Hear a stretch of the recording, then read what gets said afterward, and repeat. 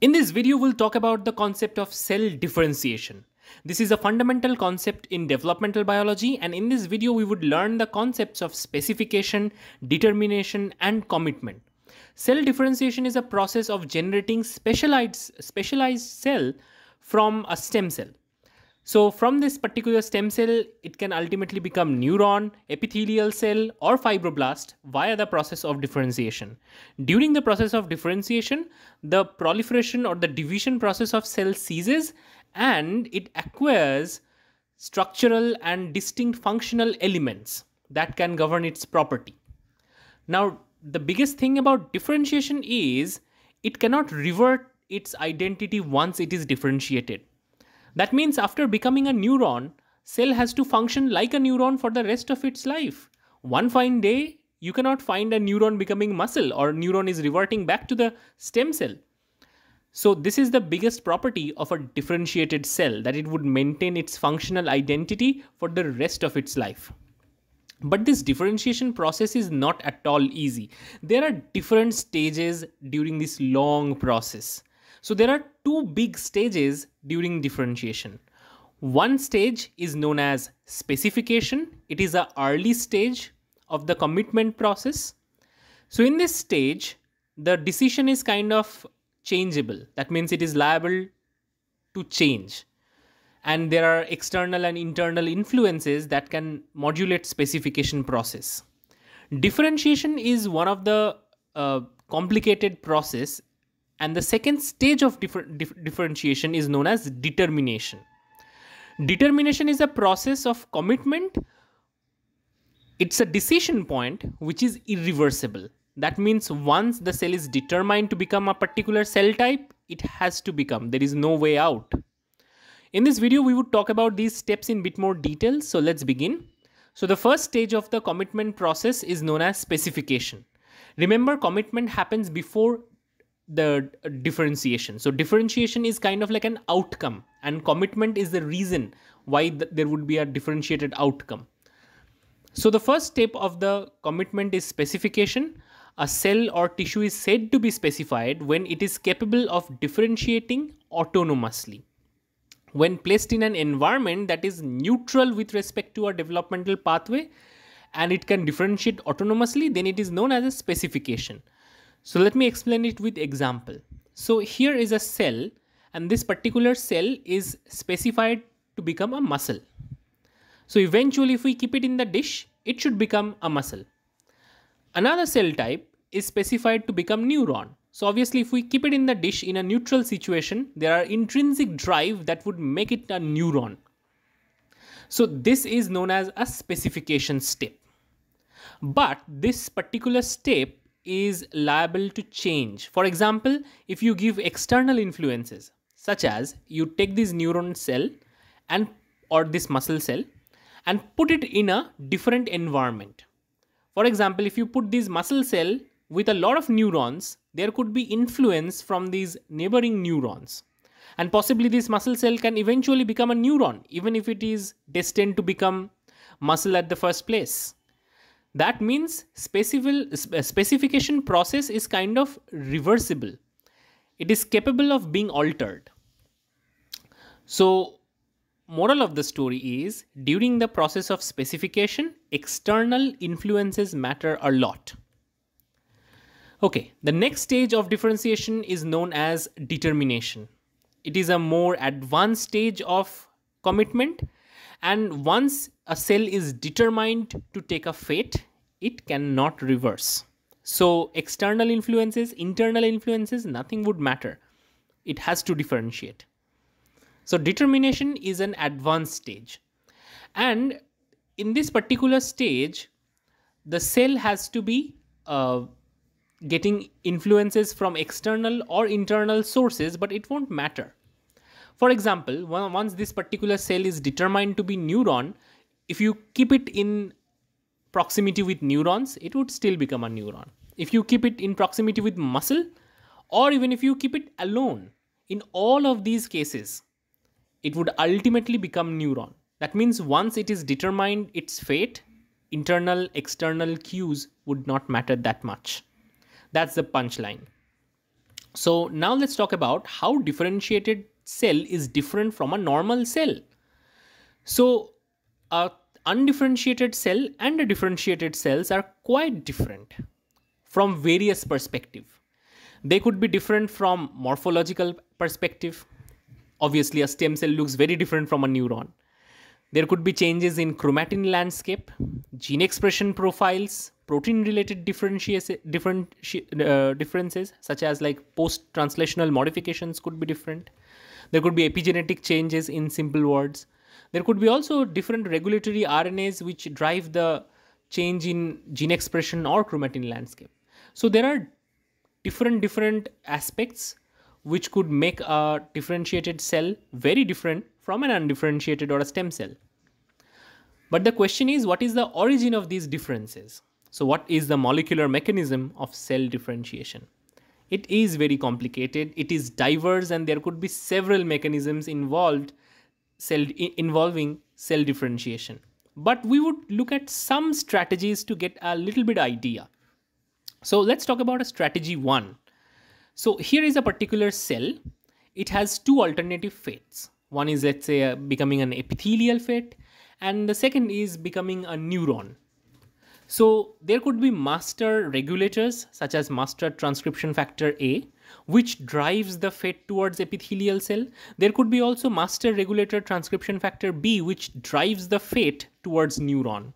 And both these master regulator factors are actually driven by internal and external influences.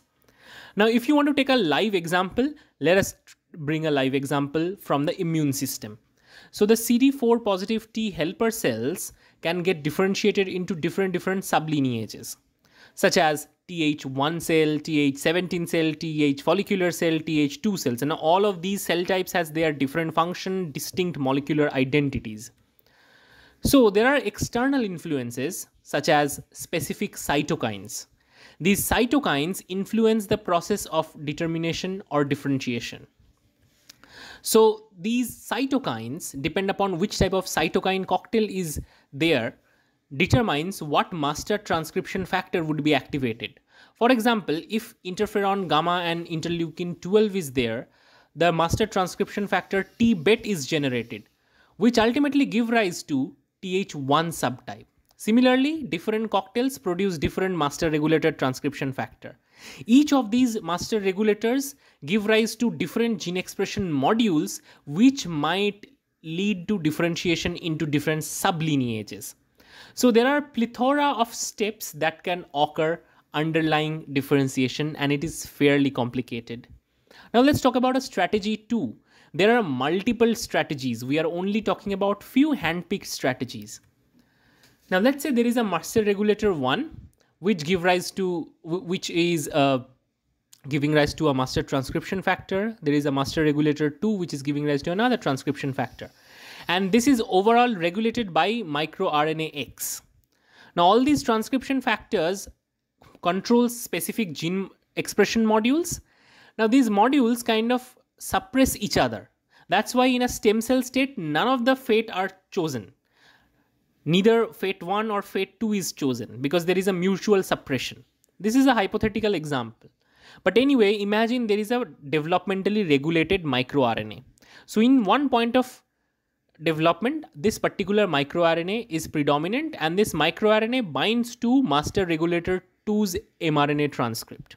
So obviously it would inhibit the production of master regulator 2. As a result, what happens, the gene module that was controlled by master regulator 2 is now downregulated, so the suppression is removed. Now one particular gene module which was controlled by master regulator 1 would now dominate. As a result, one particular fate would be chosen. And this is how the fate determination happens. And these are very few examples that we have taken. There could be epigenetic modulations, there could be chromatin modulations, there could be multiple modulations in combinations as well. So it is far more complicated than we can imagine. But anyway, overall, there could be epigenetic influences, mRNA mediated controls, things can be degraded fast, or mRNA can sustain for a very long time. There could be differential gene expression, there could be transcriptional control. There could be protein degradational control. That means imagine a particular protein to be present in the initial phase of the differentiation and eventually it degrades. Or let's say initially the protein is degraded, but beyond a certain point of time in development, the protein stops degrading and is stabilized. That leads to the choice of one particular fate over the other. And this is how cell differentiation take place. So in this video, we get an overall idea. There could be also promoter related changes. For example, promoters of differentiated cells are very different from a stem cell. So it shows different nucleosomal organization compared to a stem cell. It also shows different histone marks present in the nucleosomes. So for example, in stem cell, there is a balance between activatory and repressive marks. Now in a particular differentiated cell, there could be selective activatory marks or selective inhibitory marks, which are very different. The pattern is very different from a stem cell or an undifferentiated cell. And these combination of factors make one particular cell different from the other. And that is how the fate is determined. In subsequent videos, we would talk about more details about differentiation process, their classifications, autonomous, non-autonomous fate specification, etc. But let me tell you, in order to understand these kind of complicated process, scientists require a combination of techniques, a combination of proteomic, transcriptomic, metabolomic, and multi-omic approach is required to understand complicated process like differentiation. Anyway, you must be wondering why we would learn about differentiation. Differentiation is really important. For example, if you know how a cell differentiates, you can generate different cell types from the stem cell. For example, you can produce neuron, retinal neurons, liver hepatocytes, muscle cells, etc. Now, why that is useful? Imagine somebody is undergoing a third-degree burn. Now, obviously, this particular person needs a graft. But eventually, there is a huge incidence of graft rejection, right? So, if this particular person can donate its skin cells, and that skin cell can be converted into stem cells by specific cocktails, and we know how to make skin cells out of the stem cells, then we can generate skin graft artificially. And then this particular graft can be donated to the person with injury. Now, since this particular cells are coming from this patient itself, there would be no problem of graft rejection. So the grafting would be more efficient compared to the traditional method of grafting. So this is how we can understand why these kind of cell differentiation or understanding the mechanism of cell differentiation is really important. And this would be in future be very important for stem cell replacement therapy. I hope this video was useful. You can get notes and flashcard in my Facebook page. Also, you can follow me on Instagram. All the links are in description. You can support this channel by clicking on the super thanks button, which is on the bottom right corner of any video. You can contribute using Paytm, PayPal, UPI, net banking, or any other payment methods. You can follow us on social media. All our social media links are provided in the description. See you in the next video.